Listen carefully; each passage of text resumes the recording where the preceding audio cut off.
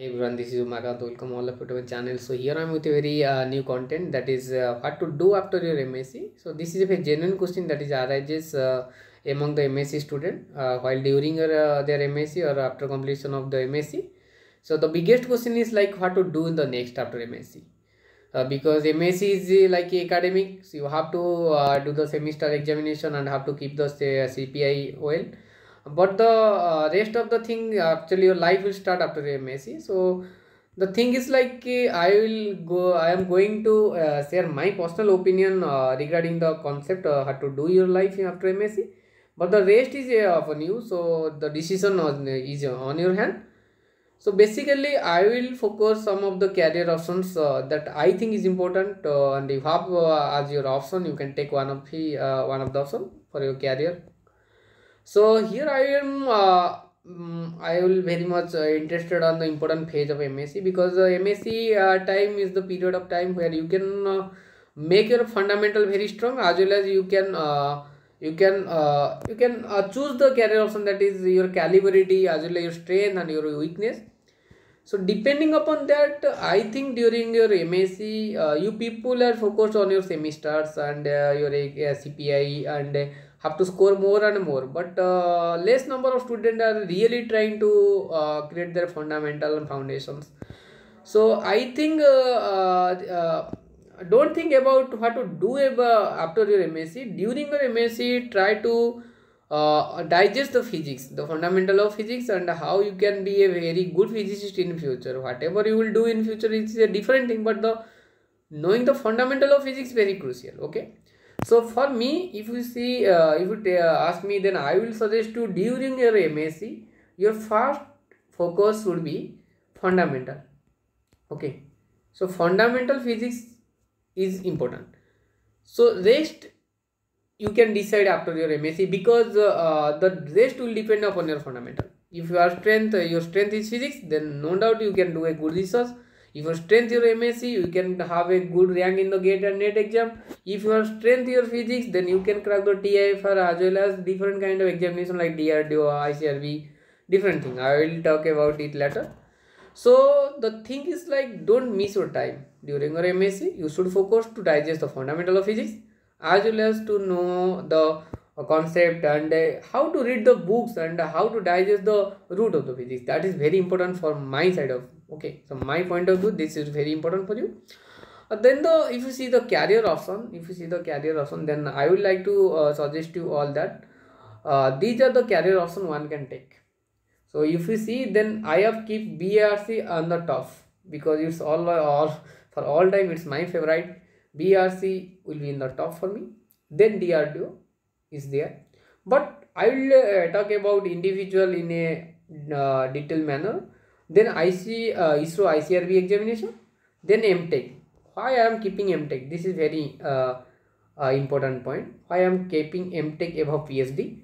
Then PhD. Then the question is like India or outside India. Outside India.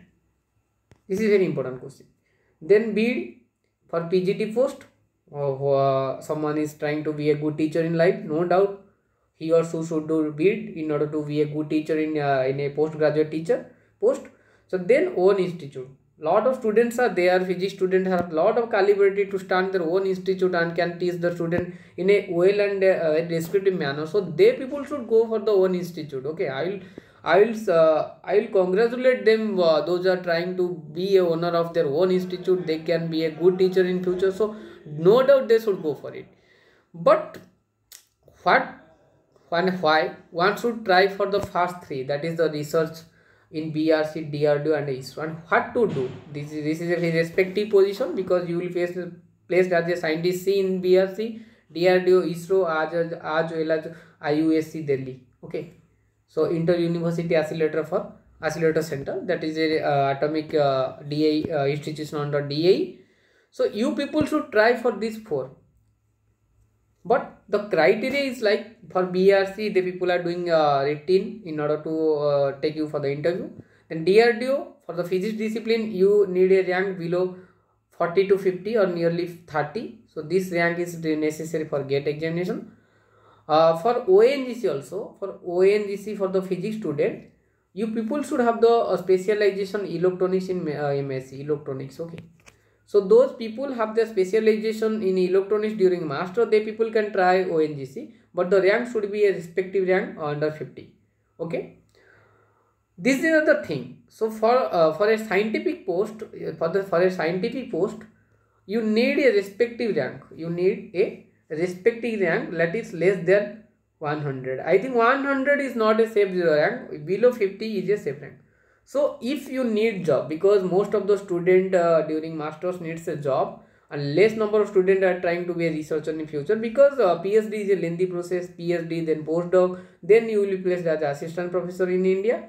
So no doubt it is a very respective position, but you need a lot of time and years, have a lot of patience should be there. Okay, so that's why people are trying to be stable by doing some kind of job. So if you are a physics student and trying to be a scientist in your career, so please go for a gate rank of less than 50. This is very important, and in order to have a rank 50, so you have to work hard and hard and hard, then you can have a rank, then you can try this for post, including IUSC.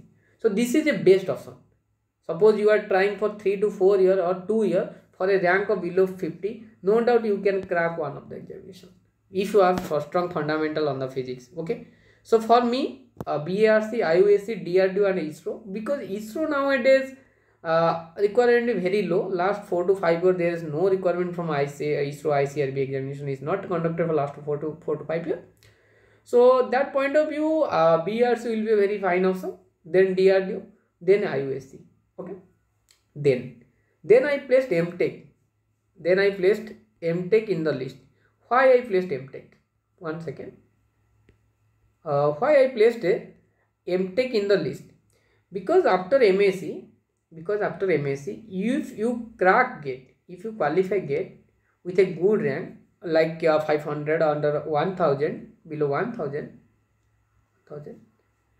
try for MTech in core department or any department. Core department means electrical will be very important, very crucial also. If you get MTech in electrical in top IITs like 6 to 8 old IITs, no doubt after your 2 year you will placed in certain company with high package, because IIT placement are very high. Okay, so you will be placed in a very respective annual package.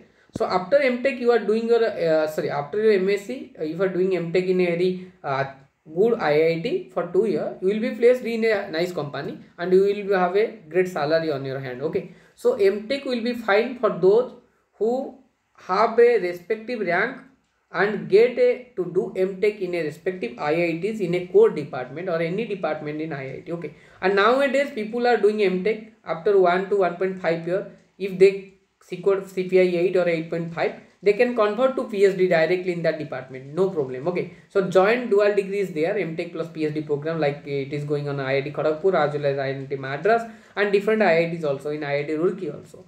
Okay, so after a MTech, if you not get any job, there is very less percentage chance that you will not get a job in MTech during your MTech in IIT. So you will be placed. If otherwise, if you didn't get the chance to be placed in any company, then you can convert to PhD and you can have a great research career. Okay, so then I come to the PhD.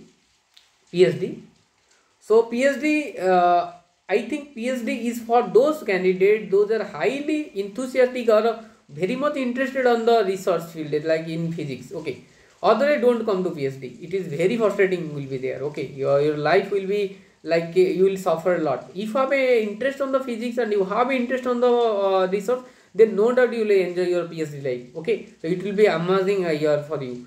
But if don't have any interest, don't come to the PhD program. Go for the other options. Okay, so PhD, doing PhD, then you will be placed as assistant professor. Otherwise you have to do the postdoc in the higher research institute. After postdoc, you will be placed as a assistant professor in India or anywhere in the world.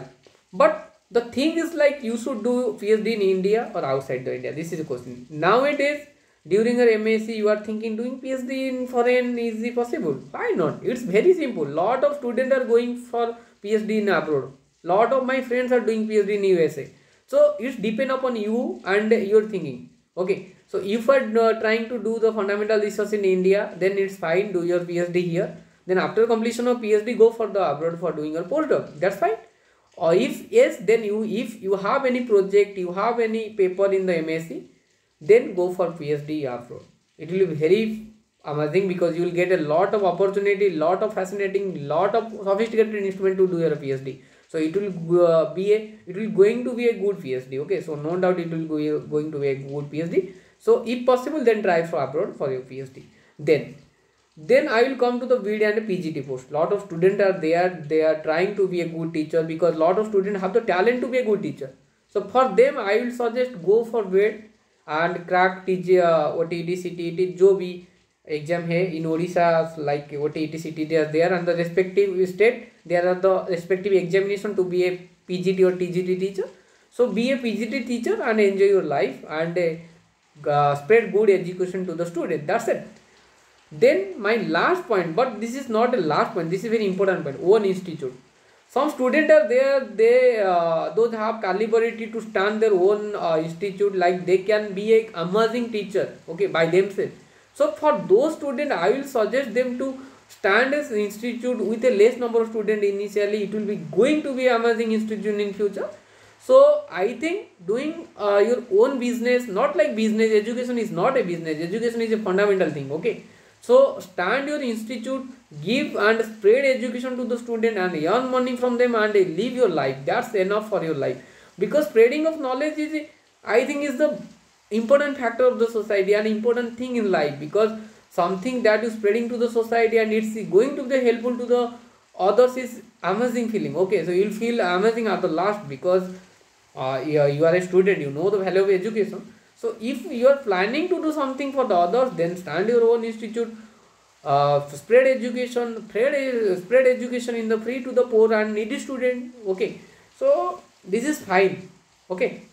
So these are the career options you can choose out of him. This is my experience and I think it may be helpful to you. That's it. It's all upon you. So think about your capability, your strength and your weakness, and after that decide whichever is suitable for you. Take it and crack it. That's it. You have to work hard. You have to work hard. Then everything is possible in a easy manner. Thank you so much for watching my video. So have a great life ahead. So thank you. Be with my channel. Like, subscribe and share my channel. Thank you so much. Bye.